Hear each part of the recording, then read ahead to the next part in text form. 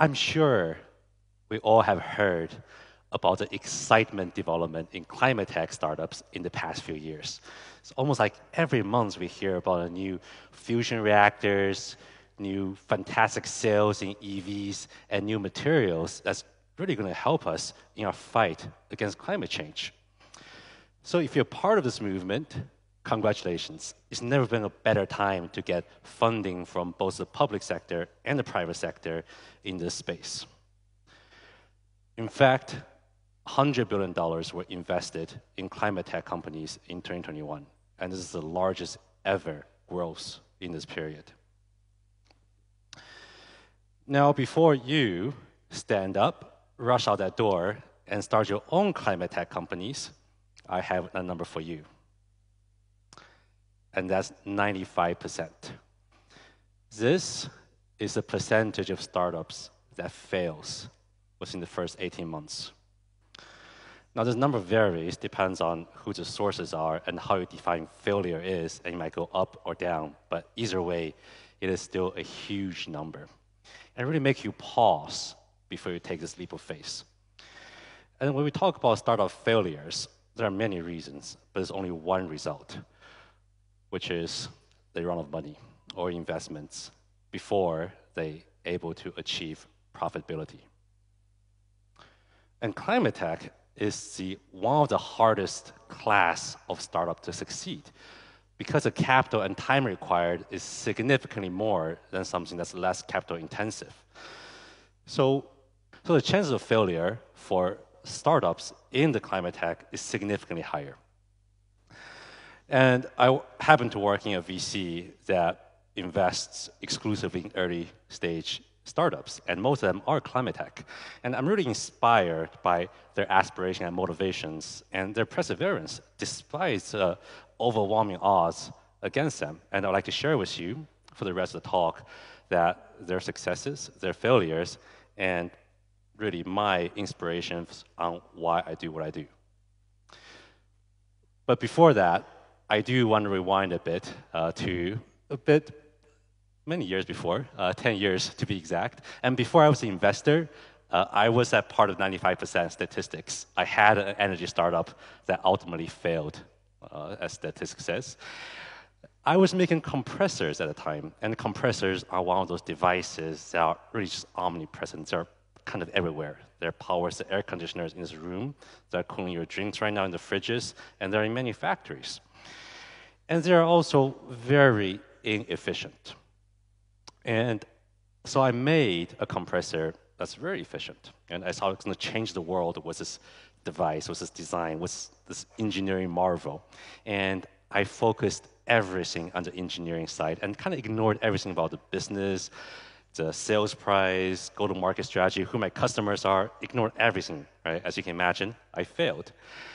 And really for two reasons. I'm going to explore those two reasons in detail more, but the first reason is iteration.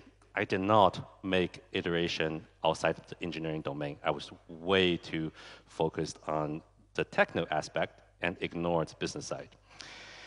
And second is preservation. I simply give up when I see signs of trouble. If I'm going to start over again, I will make sure that I identify the right problems to solve, and find the right solutions. And I want to make sure the market, the technology, the people are there to sustain the ecosystem. And there are many problems in climate tech that falls into that category, and they all need to be solved. And there are two areas that I am very personally committed to. The first one is finding process-oriented technologies that lowers our dependencies on petrochemicals, which really results in finding engineering new supplements to our current energy-intensive and pollution-intensive processes. A good example of that is the dyeing and coloring industries, where most of our coloring and dyes do come from petrochemicals, including the color on my shirt, on my jacket. They are from petrochemicals. And ended up in the manufacturing of those chemicals, a lot of pollutions do end up in our environments. And I really love the solutions that startups come up with. We literally have startups running around right now in some of the harshest environment to look for biological replacements for those chemicals supplements. And they're in the harsh environments because the samples that can survive the harsh environments have a higher chance of surviving our industrial process when we try to scale up. So they capture the samples, they duplicate them, sometimes in devices like bioreactors, and finally replace the chemical dyes with their natural solutions. So hopefully next time you paint your house, when I buy my next yellow jacket, I will have their biological replacements as chemical dyes. The next area I'm really excited about is automation and robotics, which really makes many of our necessary decarbonization activities more attainable, making really expensive, dirty, or dangerous job more accessible through automation. And a great example of that is the shipping industry. The shipping industry is one of the dirtiest and most polluting industry in the world. And a lot of inefficiencies are driven from just lack of maintenance. And an example of the lack of maintenance is how dirty those ships are, especially underwater, which is very difficult to see. And they have biofoulings, those barnacles, and added on, this adds to significant amount of additional drag and weight to those ships. By some accounts, that 80%, up to 80% extra drag because how dirty those ships are. And startups are solving that with robotics, right? So now we have robots roaming around on ships, scrubbing every single inch of the ships, so decrease the amount of biofoulings and barnacles on those ships. So coming back to the 2 points that I started my talk with, iteration and preservation. I believe those are the essential traits for success for early stage startups.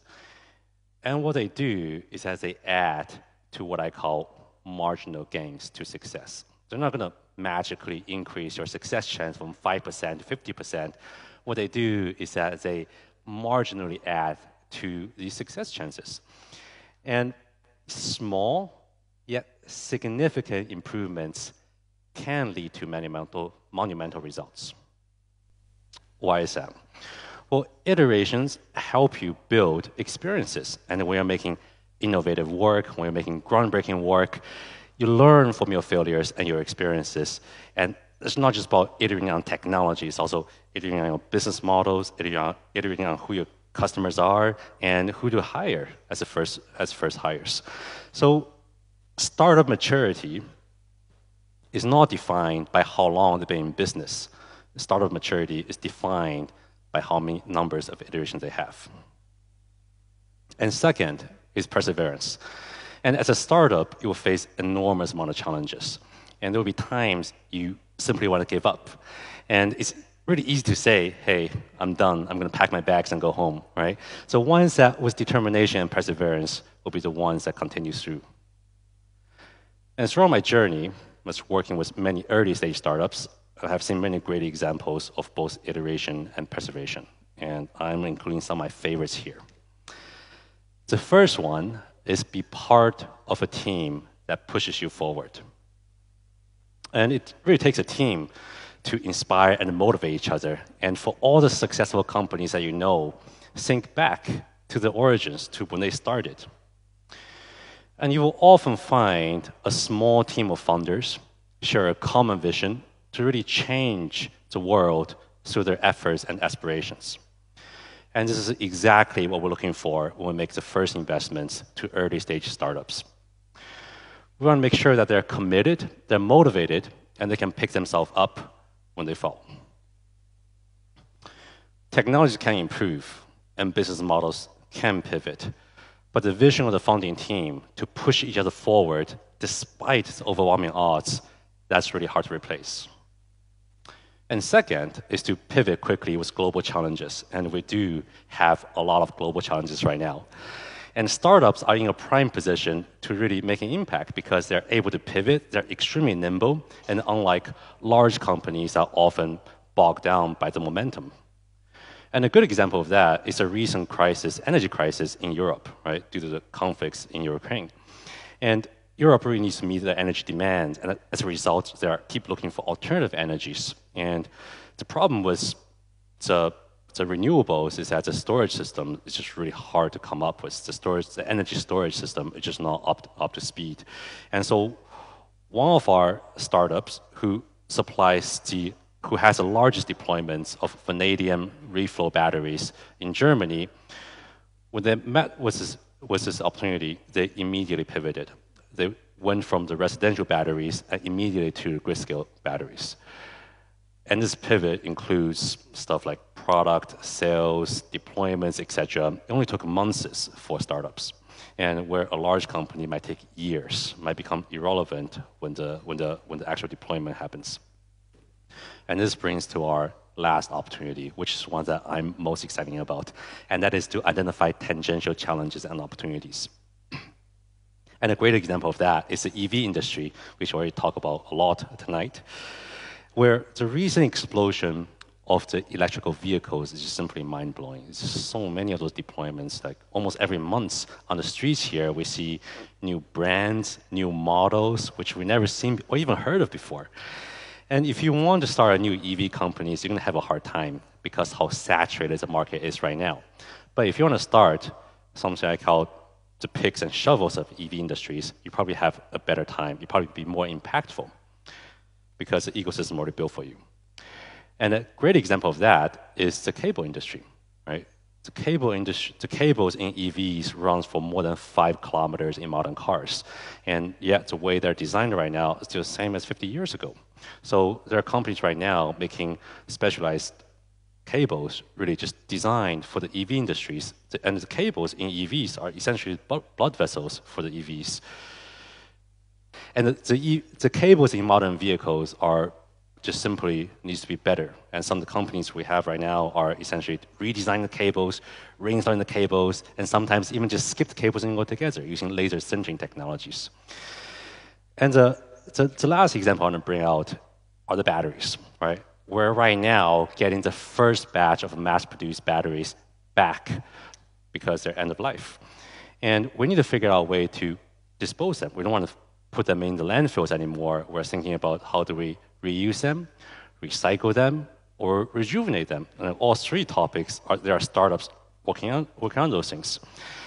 And this is a big problem we need to solve before, really, we have significantly more batteries that needs to be filled in landfills.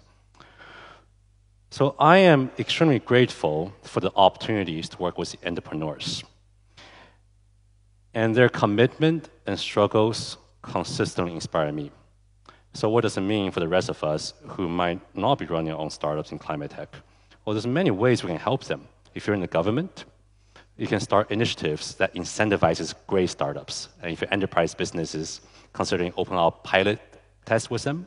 And if you're in academia, open your research, open your lab and share your results. And if you're family, friends, or relatives, encourage them. Some encouragement might be all they need to push forward.